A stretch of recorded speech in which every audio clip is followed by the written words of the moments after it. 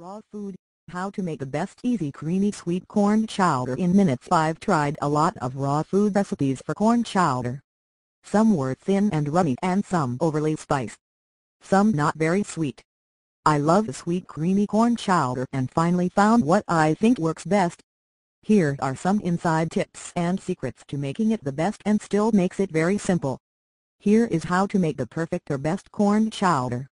I love easy recipes and those that I can make in just a few minutes.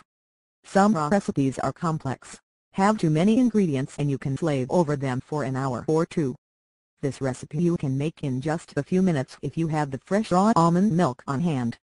For this recipe you can use fresh corn, but that takes a lot of work and you have to cut all the kernels off the 4 ears of corn, which can be time consuming. If you have corn in your garden or have access to a lot of corn, you may want to do that. You'll find you can't get enough of this corn chowder. In fact, the first time I made it I nearly devoured all 4 servings at once. Instead I use a package of frozen organic sweet corn. I like the package from Trader Joe's.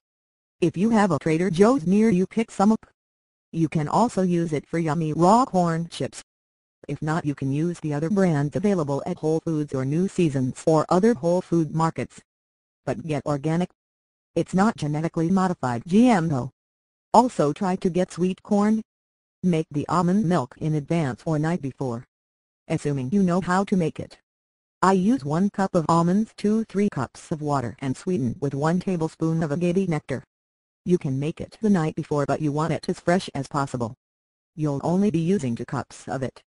The pureed corn in the recipe automatically makes it thickened.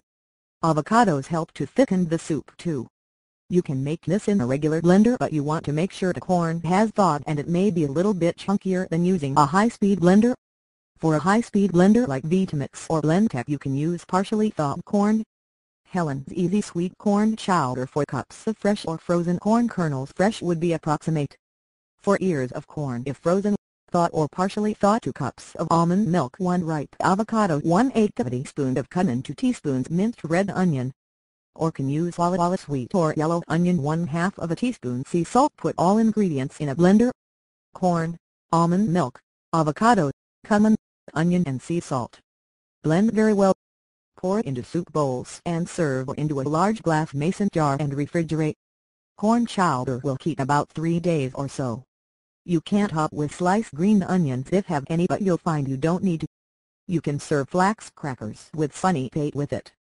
Serves from 1 to 4 depending on how hungry you are. You don't have to be a raw foodist or vegan to thoroughly enjoy this sweet addicting soup. You'll find you can make it year-round and don't have to wait for corn to harvest. This is one of my raw food recipe basic staples and I serve this easy sweet corn chowder to friends and family. Raw food, how to make the best easy creamy sweet corn chowder in minutes. I've tried a lot of raw food recipes for corn chowder. Some were thin and runny and some overly spiced. Some not very sweet. I love the sweet creamy corn chowder and finally found what I think works best.